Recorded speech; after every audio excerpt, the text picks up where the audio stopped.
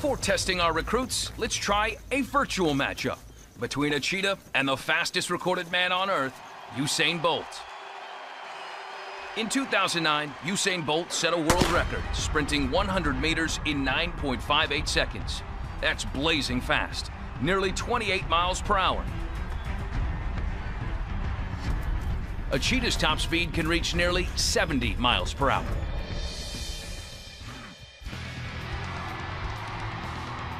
Let's put a cheetah on the track for the same event. This gives a whole new meaning to the term fierce competition.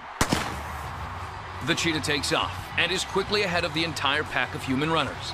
In just 5.95 seconds, the cheetah has won, beating Bolt's record by more than 3.5 seconds.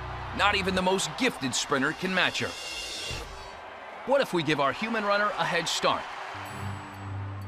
How much would we have to hold back the cheetah to make a more even race out of it?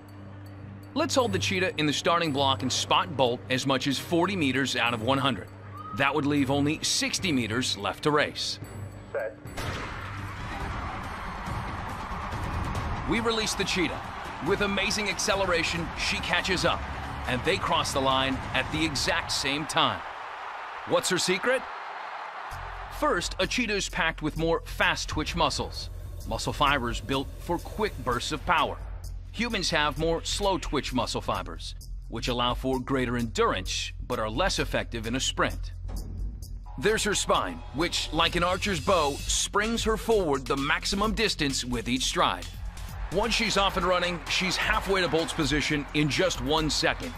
Bolt is slowing down, while she's literally going airborne with each 7-meter stride and gaining speed as she goes. No wonder the cheetah wins in about half the time.